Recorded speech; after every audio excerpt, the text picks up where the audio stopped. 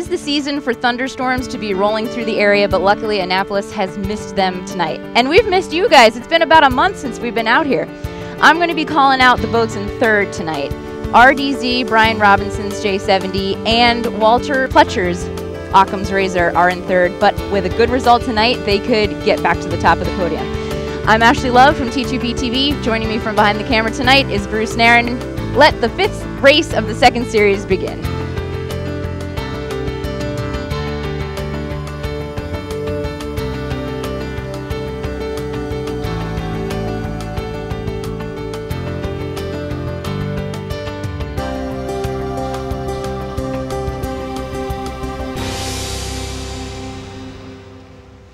The first start is the Far 30s and Charles Eng Stray Dog, who basically races every week by themselves. It's a downwind start.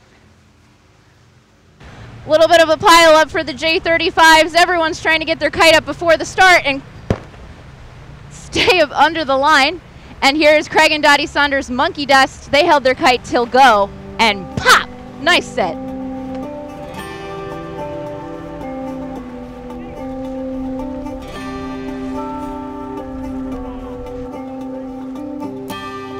T-Bone is the last one to start, but they have the clearest air. You got the clearest air, you guys.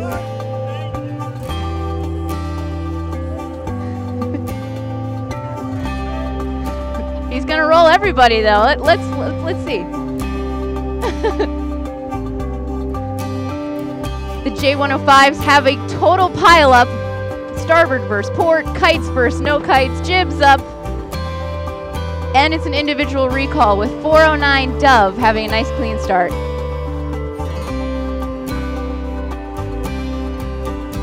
Oh, it was Alexander Pendleton's More Cowbell. They were over the line. They'll have to catch up.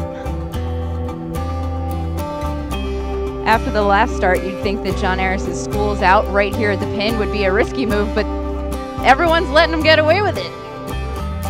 He's on starboard.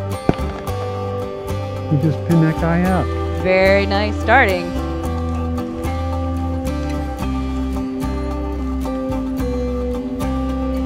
The top 4 boats are only separated by 2 points. Yes, striking distance. Well, Occam's Razor. Where are they?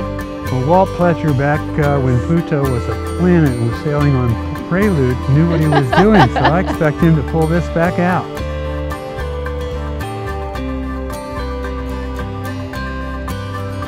Everyone who started at the pin is now needing to fight for a lane. 381 out in front with the bright chartreuse kite is one of those boats tied for first, so they're proving their colors. Chartreuse? How do you spell that? It starts with a ch and ends with a truce. Well, my buddy Johnny got rolled on that mess. Jeez. I know. Man, oh, and like, again, he's getting rolled again. That's embarrassing.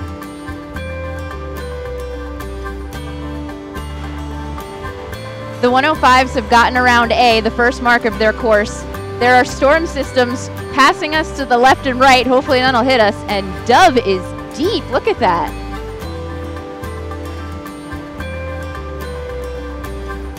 The way the race course is set up, it's a bit of a parade, so passing lanes are few. So, Bruce, we watched this boat, 365.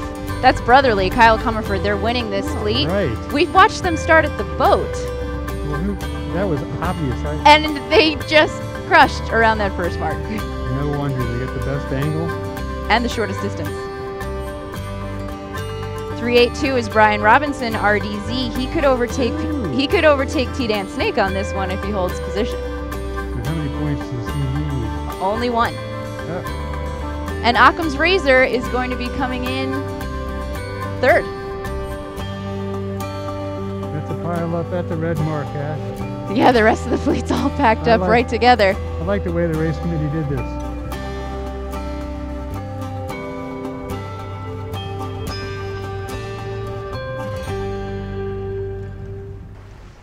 The Far 30s have gone around G and are headed back home. Rod Javen's Ramrod leading the way in.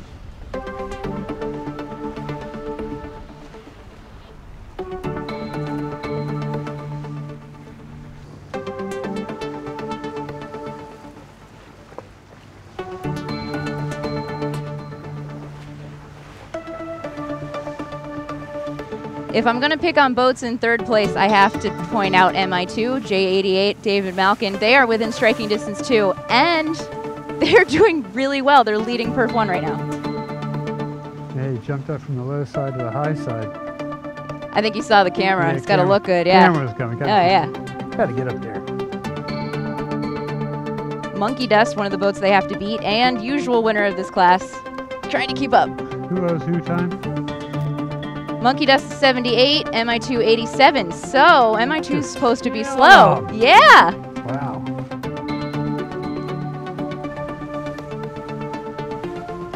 Maggie in the lead in the J35. Go Peter Scheidt. Mirage leading the 105 class, but only in this race. And then Aunt Jean, a class leader, trading positions on this race course as the rain starts to trickle down.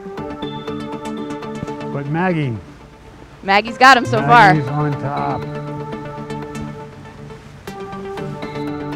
Louis Salveson's Mirage, they had a nice takedown very early, all packed up, buttoned up.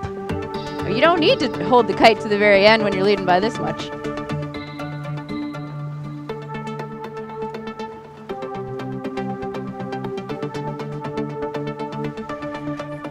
Doghouse and Chessie have been, ooh, Neck and neck and neck. They've been neck and neck and neck, and that was a close call.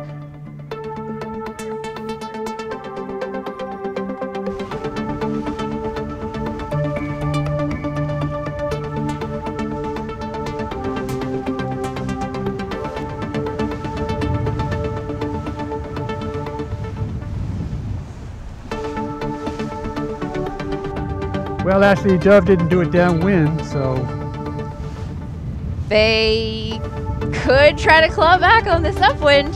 They're looking fast on 159 up there, crescendo. Anything can happen.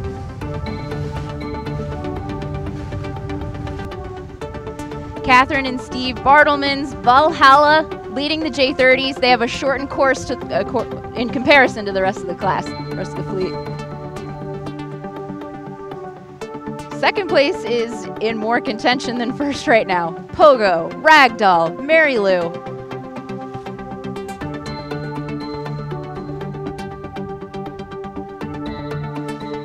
In the back of the J30 fleets, there's some garments hanging on the boats. But I guess if you take your kite down early, you don't have to worry about it later. Oh, they surely do. The mark is about 4 boat lengths to the right of your view right now. Upwind boat throwing a wrench into the works there a little bit.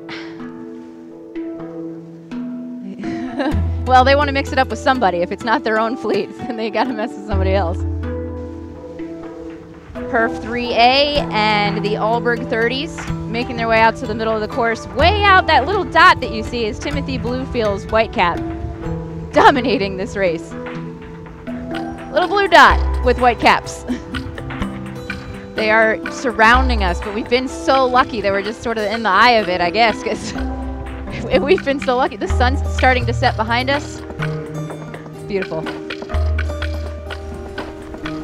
The Etchells are going around their last mark before they head in, and Playmaker Alan Kelly is leading this class. There was a lot more port than we thought there was going to be on that last leg.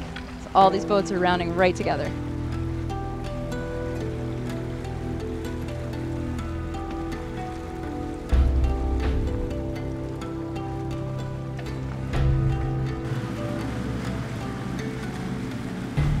Ashley? Yes? There's one thing I used to get in my craw of sailing is when you start running around a boat setting up spinnaker gear when you're not really, you don't need it. It's risky, and oh man, he almost got rolled. For the past 15 minutes, these boats have looked exactly like this, but I mean, you got to get your kite ready somehow. I guess the last takedown was on starboard. Just run around the bow of the boat, watch him pull forward. Oh, you called it! There he goes. Look at that. Early set by Solsidon, I guess. How can you do that? I guess got a it's boat just to leeward with no kite up. Let's make ourselves a bigger wind. That's wind trap. Go up. Who's below him? Solcidon. Oh, and 1097 down there is coming into contention. Ed Holtz, Eduardo Especial.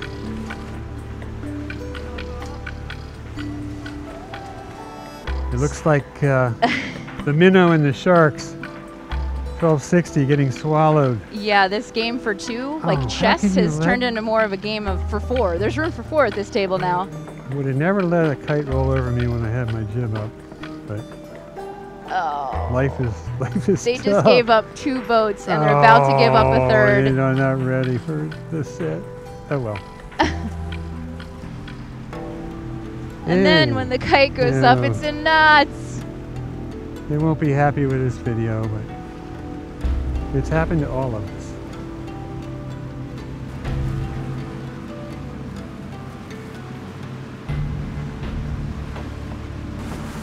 Eduardo Especial, Ed Holt, came from leeward while everyone was messing about to windward of them for the win.